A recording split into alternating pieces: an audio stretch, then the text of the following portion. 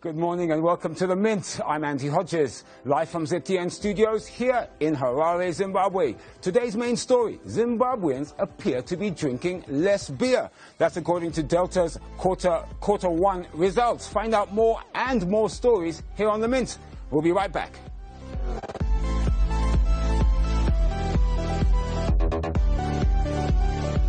Right, and we start, of course, with the Zimbabwe Stock Exchange. And yesterday there was only one stock to talk about, and that was Inscore. Now, Inscore was really the highlight of the trading session. They traded a total of 4.24 million shares in a block trade.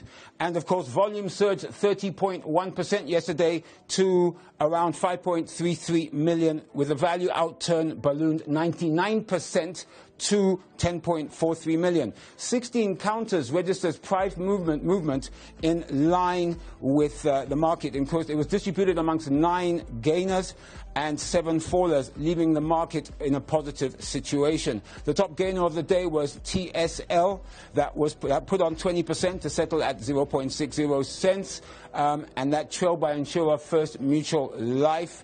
Meikles was up 12.83% to close and wrap up at 1.2411 cents.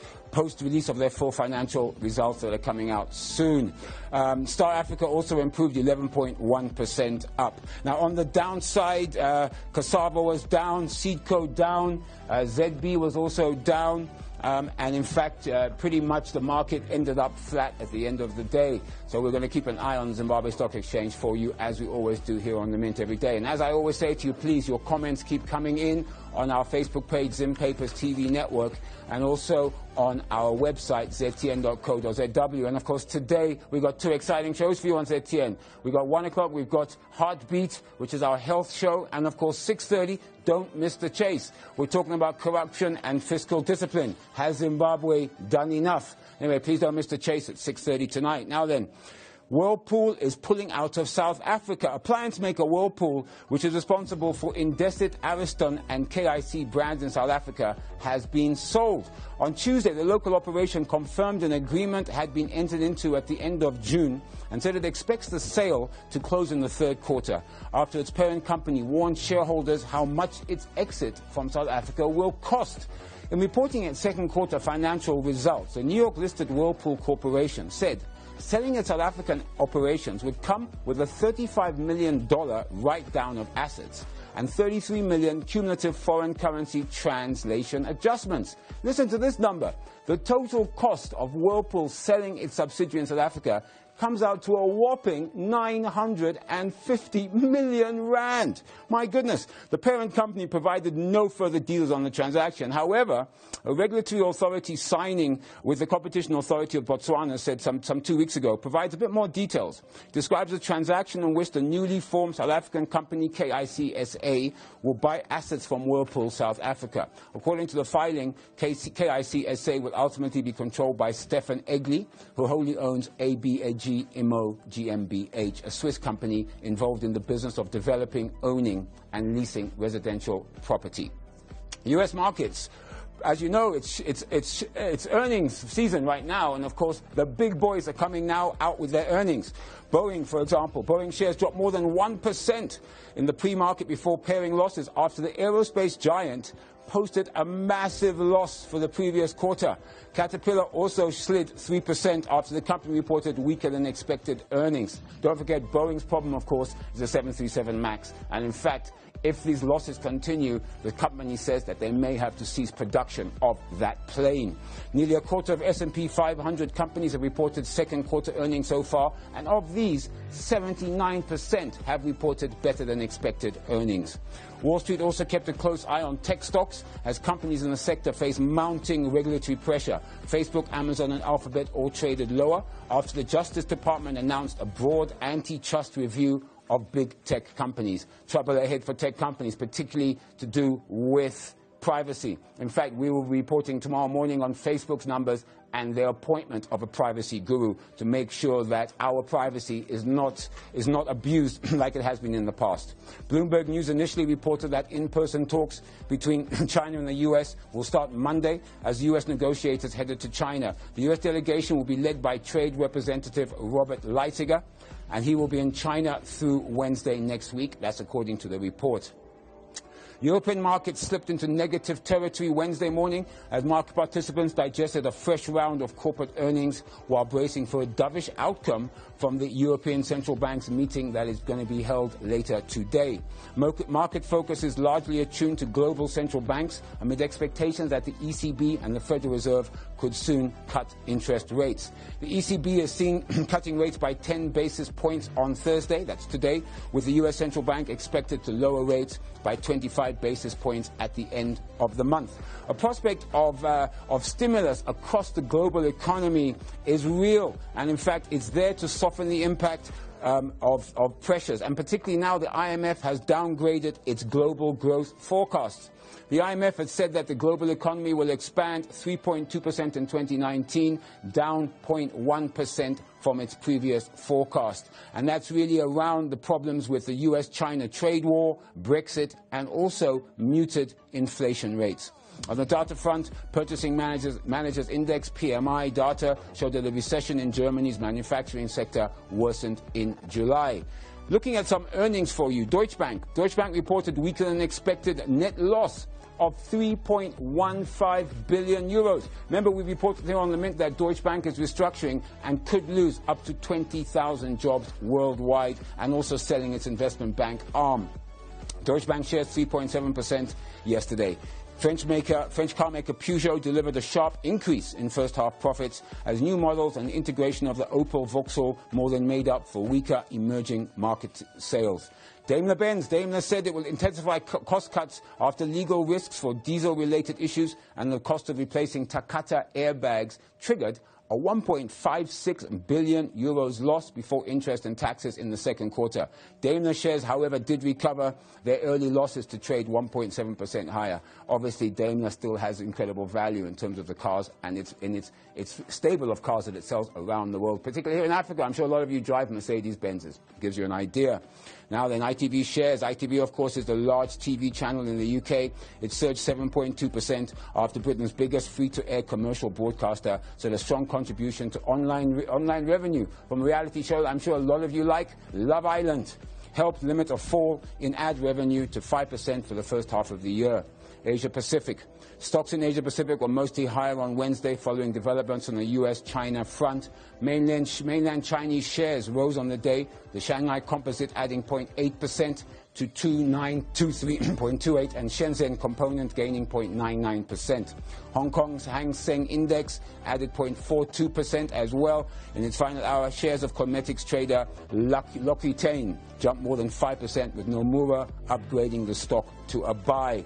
Shares of Apple LG Display, Supply LG Display also dropped 3.81% after the firm reports a larger than expected second quarter earnings. The company also said it's looking to diversify its supplier base amid the ongoing diplomatic spat between Tokyo and Seoul, that's South Korea. Let's have a quick look for you at African currencies.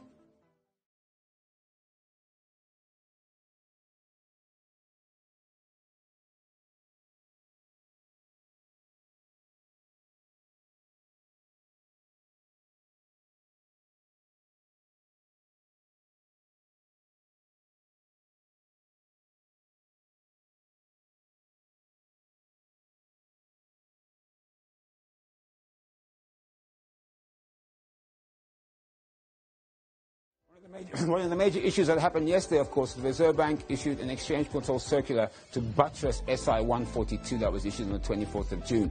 Tomorrow morning on the Mint, we're going to have a look at that exchange control circular and try and unpack it in simple terms. But just to give you an idea, it gives chrome manufacturers, small-scale chrome miners, some foreign exchange retention, and also it puts new rules on Bureau de Changes and how they can deal with remittances from NGOs and non-governmental organizations and, of course, multinational organizations. So we're going to look at that tomorrow tomorrow on the Mint, so please don't miss it. And have a look at our webpage, of course, ztn.co.zw, and our Facebook page, Zim Papers TV Network. The US dollar was flat against a basket of currencies at 97.704, having edged up to a 5-week high of 97.76 earlier, following gains of nearly 0.5% the previous day. The euro fell to a 2-month low against the dollar on Wednesday, hit by weak economic data and speculation that the European Central Bank may open the door to aggressive monetary policy easing as soon as today. Money market prices put in 54% chance, as money market traders apologies put in 54% chance of a 10 basis point hike today. However, the market may anticipate higher cuts, and that will probably be effective in September 2019. The possibility arose after the Eurozone's Purchasing Managers Index, PMI, unexpectedly fell to a 3-month low of 51.5 from 52.2. Economists polled by Reuters had expected a slight decline to 52.1. If that number goes below 50, that separates economic growth from contraction. Under 50 means that the economies are contracting. The common currency was down 0.1% to 1.1137. Now, markets are betting on the ECB later on today, easing, and have lifted the Swiss franc, which traded at 1.0980 francs per euro, not far from the high of 1.0972, which was reached last Tuesday. The surging franc is heaping pressure on Swiss officials to act to protect their export-heavy economy. The euro has shed almost 2% value this month as investors price in the possibility of a Eurozone borrowing costs falling deeper into negative territory. A broadly stronger dollar has also contributed to the single currency's woes. Have a quick look at commodities around the world.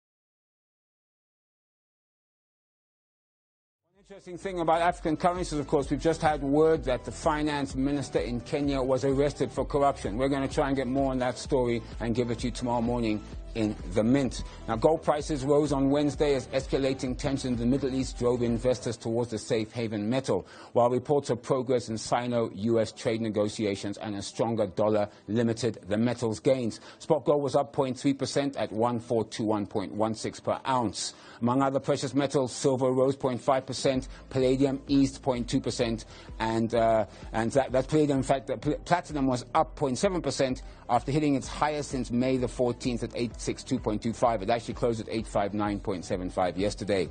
Oil prices nudged higher on Wednesday, supported by a sharp fall in U.S. crude stocks and, of course, the continuing tensions with Iran. U.S. crude stocks fell more than expected in the week to July 19th, declining by 11 million barrels to 449 million barrels.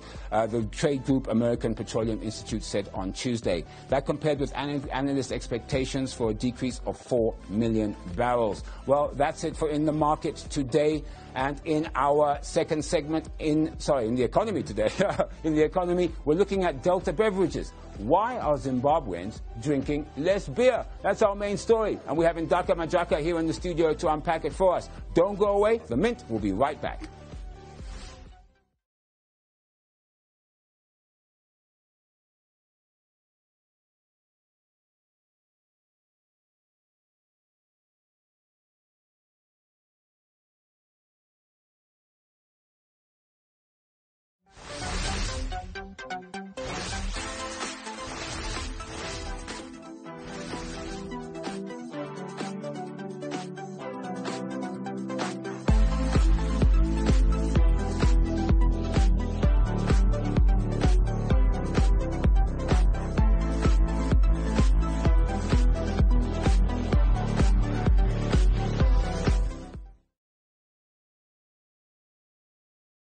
You know, on the Mint, you can't at least not have a laugh. And we thought that we would show you this graphic to have a look at what we call entrepreneurs versus entrepreneurs. And of course, a entrepreneur has an idea but takes no action.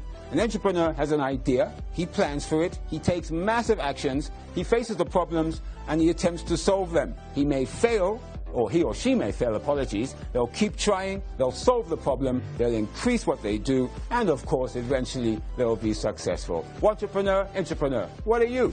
I'm an entrepreneur. What do you think? Anyway, let's move to one of our top stories today. Yesterday, we reported that Zimpost is looking at entering into the bureau de change market. Now, state-owned postal courier and ICT services provider Zimpost says it has set up 15 bureau de change around the country as it moves to play its part in the Reserve Bank of Zimbabwe's financial inclusion drive. Now, this is fantastic news because apart from the 15 that they're initially setting up, they've also got all these post offices around the country, 233, which means that at a post office near you, hopefully in the near future, you'll be able to walk in and do bureau de change services, which is fantastic for our rural folk who are being ripped off, let me put it that way, by middlemen who are going into rural areas and buying the US dollars that they get from the diasporans at really terrible rates. Anyway, to unpack the report, Indaka Majaka gives us more. Zimpost says it has set up 15 bureau de change to bring convenience to ordinary Zimbabweans as it diversifies into financial services. Zimpost is also playing its part in ensuring that the government's policy of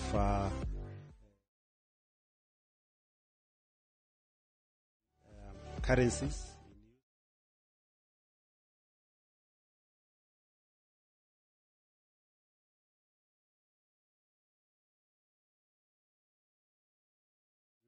change service under the brand name Post Bureau de Change, and so far we have about 15 of them spread throughout the country, and we are going to roll out more.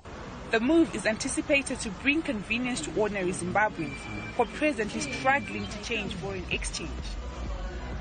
Due to the limited number of changing agents, some locals have resorted to the black market, a practice which is illegal.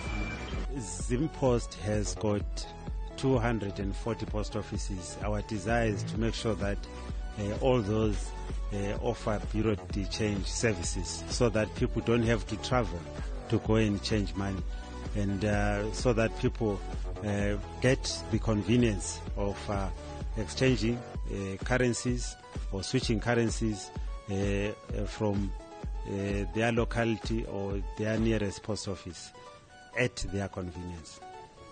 To date, the central bank governor, Dr. John Mangujika, has licensed over 46 bureau de change that are located across the country.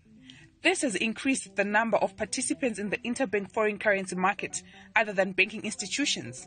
It has also brought convenience to ordinary Zimbabweans. For the Mint, I'm Ndaka Majaka in Harare. Now we're joined by Ndaka Majaka, who's going to try and unpack this first more. Ndaka, very quickly, because we have to move on, but this is brilliant news for our rural folk. I mean, come on. I mean, they've been ripped off by middlemen. There's no doubt about it. There's reports all over the press. This is great news. It is great news, especially for the rural folk. I remember when SI 142 of 2019 was introduced, someone told the rural folk that government had said that you need to throw away all your US dollars. So people went there with crazy rates and they ripped them off and they mopped up all the US dollar. But if Zimpost is going to be doing this, they just know you go to the post office, you get a fair rate for your money, then you can change your foreign exchange. And of course, it's a great boost for bureau de changes because we need more bureau de changes. And tomorrow on the Mint, we're going to be looking at the exchange control circular that backs up SI 142 that came out yesterday, where they do mention bureau de changes. More bureau de changes can only be good for Zimbabweans. Exactly. Right then. Now then, moving on to our next story. Do you know what's happening in this country? Well, Zimbabweans appear to be drinking less beer. Now, Zimbabwe Stock Exchange listed beverage manufacturer Delta Beverages says it recorded a subdued performance for the first quarter to June 2019 on the back of changes in the economy arising from the recent fiscal and monetary policies. Delta's company secretary Alex Makamure said fundamental changes in the economy had significantly affected the business, highlighting that the availability of foreign currency remained a challenge, disrupting important supplies into the value chain. Listen to these numbers. because I don't know how many of you drink out there and how many of you don't, but Delta is one of the largest companies in the country. Lager beer volume declined 57% compared to prior year for the quarter. Demand was subdued on account of affordability issues as market players adopted varied pricing models. Makamure said the sparkling beverages volume declined by 79% for the quarter. The business has resumed full production. In Dhaka, even though these numbers are bad, Delta is still a fantastic blue chip company, and a company that here on the Mint we would recommend that you go and have a look at to buy. Well, yeah, they're still a really great buy, but it's important for you to note that people are not really drinking less, they've just downgraded. So instead of buying lager beers, people have gone on to buy spirits. Chibuku. The traditional sorghum beer. I like Chibuku, by the way. And spirits. So you'll see that AFDIS, which is 50.1% owned by Delta, is going to report a superb performance for this particular period, because what they did is they introduced a new product. It's called Snow White. Oh, yes, it's a low-end gin. It's been wiped off the shelves. Entrance price was about 17 Zim dollars. It's now going for 37 Zim dollars, and you just don't find it on the shelves. Yeah, so people have just downgraded. Well, listen to this. I mean, product supply has been consistent despite the difficulties, this is said by Delta, in accessing imported packaging materials and services. There are concerns about the supply of agricultural cereals arising from the drought and the recent changes to the marketing policies. However, there is good news. I mean, Delta subsidiary National Breweries PLC Zambia is doing well.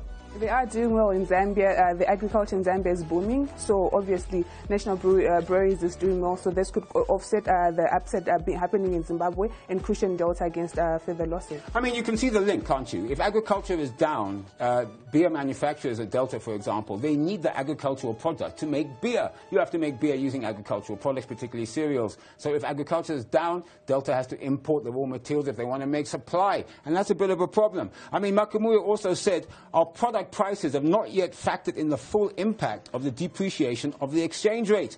That is a worrying statement, because they're implying that possibly prices will go increases. Up. Yes, you know that inflation in July went up to above 170%, and food inflation is now technically in hyperinflation. So it's only expected that as time goes on, beer prices are also going to go up. Right. Now, are Delta affected by this legacy debt issue? Have they had any debt that they've moved across the Reserve Bank at 1-to-1?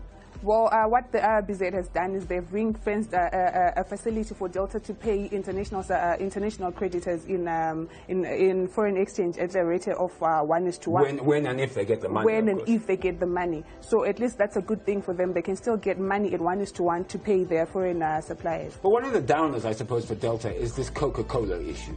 So explain that. So as you may remember, there was that Coca-Cola deal that happened in 2016. The company is presently trading under cautionary. But what they're saying is that because of the macroeconomic challenges happening here, fiscal and monetary policies are changing, the negotiations have been slow. So that's what Mr. Makamure said yesterday. Dr. Majaka, thank you very much. So we're not drinking less beer. We're just not being able to afford it. But it means that Delta volumes are down, but they are up in the Shogun products, Chibuku in particular. And of course, a little bit on the horizon for them. They are in negotiations currently to buy a brewer in South Africa that's going to be focused in the South African market on the Chibuku brand. Anyway, that's it for Delta, but still, I still emphasize, great company. Go and have a look at it. If you can invest in it in terms of stock markets, put it in your investment portfolio. At least have a look. Anyway, now next story, Nigeria. Nigeria is set to receive 165 million investment from the European Union for the country's renewable energy master plan, which will see the development of several projects. Head of the EU's delegation to Nigeria and the Economic Community of West African States, Ketley Carlson, affirmed the report and said the funds are the Union's continued support of the country's efforts to further implement renewable energy in its energy mix. The investment is estimated to improve power access for nearly 90 million people and, of course, contribute towards economic growth, creating jobs through the financing of several youth-led projects in the country's renewable energy sector. The Renewable Energy Master Plan in Nigeria was launched in 2011 and aims to increase renewable energy in the country 10% by 2025. With a share of 2% in the total final energy consumption, electricity remains a marginal source of energy in Nigeria. Furthermore, electricity only represents 9% of the household's total energy consumption. Electricity consumption from residential and commercial sectors represented 80% of the total electricity demand. The rest is covered by the industrial, street lighting and special tariff sectors. The UK, as you know, Boris Johnson was on Tuesday elected the leader of the Conservative Party, and yesterday at lunchtime he was anointed or appointed. He met the Queen and became the new Prime Minister of the United Kingdom. The question on everyone's lips is, how will Boris Johnson's elevation to the Prime Ministership affect US-UK relations? Well, the Guardian newspaper reports that Boris Johnson has already been dubbed Britain's Trump by the occupant in the Oval Office, who probably sees it as the highest compliment he can give to anyone. Trump and Theresa May started off well. They held hands on the White House lawn, but the relationship soured as soon as she rebuked him over his impromptu interventions in UK affairs. Trump appears to have forgiven Johnson because in the past, Johnson has actually called Trump a quite stupefying ignorance that makes him, frankly, unfit to hold the office of President of the United States. That all seems to be water under the bridge. Now that he does hold that office, Trump has decided that Johnson has reformed and is now the ally who will deliver Brexit where May failed. For now, in the president's eyes, Johnson is, and I quote, tough and he's smart. It is a safe bet that one of the Prime Minister's first trips overseas will be to Washington to showcase the new transatlantic harmony which will be built around flattering a president like no one has done before. The harder question is whether the special relationship will involve any real convergence on policy. Johnson may have to show the US's true colors on Iran. The UK, along with other US allies in Europe, have been under sustained mounting pressure from Washington to join his campaign of maximum pressure on Iran. But they have kept faith in the nuclear deal that they signed in 2015. Both Johnson and Trump will talk up the possibilities of a US-UK free trade agreement post-Brexit. But the jury is still out by all accounts. Is the special relationship still in place? And is it destined to continue? Well, we think it will. Your comments, please keep them coming in on our Facebook page, Zim Papers TV Network, and our website, ztn.co.zw. Now, please go to our website, because today at 1 o'clock, our live broadcast of Heartbeat, and at 6:30 this afternoon, The Chase, Corruption and Fiscal Transparency. Is Zimbabwe on the right track? That'll be sponsored by the U.S. Embassy. That'll be at 6:30 this evening. So please don't miss that at 6:30, and of course, Heartbeat at 1, and all the other ZTN news coming out of our newsroom that is on the webpage. Now then, monks, this is a great story. And again, we like telling you stories because we're trying to highlight how entrepreneurs can see an idea and make money out of it. Founder Bernard McCoy was the CEO of LaserMonks.com, an internet retailer that sells discounted printer cartridges and other office supplies. Customers include individuals and churches, along with giants such as Morgan Stanley Research and the U.S. Forest Service. It's a lucrative business. Sales had risen from $2,000 in 2002 to make $2.5 million in 2005. The idea for LaserMonks.com came to Father McCoy one day when his printer ran out of ink. He shopped around for a new ink cartridge but couldn't find one that was reasonably priced. In the beginning, LaserMonks.com consisted of a few monks sitting around with black powder and empty plastic cartridges, filling a few orders a day. Today, the monks say they have served more than 50,000 customers, and they process 200 to 300 daily orders for a broad range of school and office supplies. I just want to give you a context that ideas can come to any time. The question is, as an entrepreneur, remember, one entrepreneur, take action. Get your idea, see if it's a good, look at the market, bring it to fruition. Who knows, you could be successful, become a millionaire. Well, that's it for the Mint today. I'm Andy Hodges. Now, please, as I said, keep your comments. Zim Papers TV Network Facebook page and ztn.co.zw. Heartbeat at 1 o'clock, The Chase at 6:30. You got to watch ZTN if you want to watch the best news, the best channel in Zimbabwe and I think in Africa. Well, that's it for the Mint today. I'll see you tomorrow morning at 10 o'clock. I'm Andy Hodges. Have a great day, and remember, you will be safe.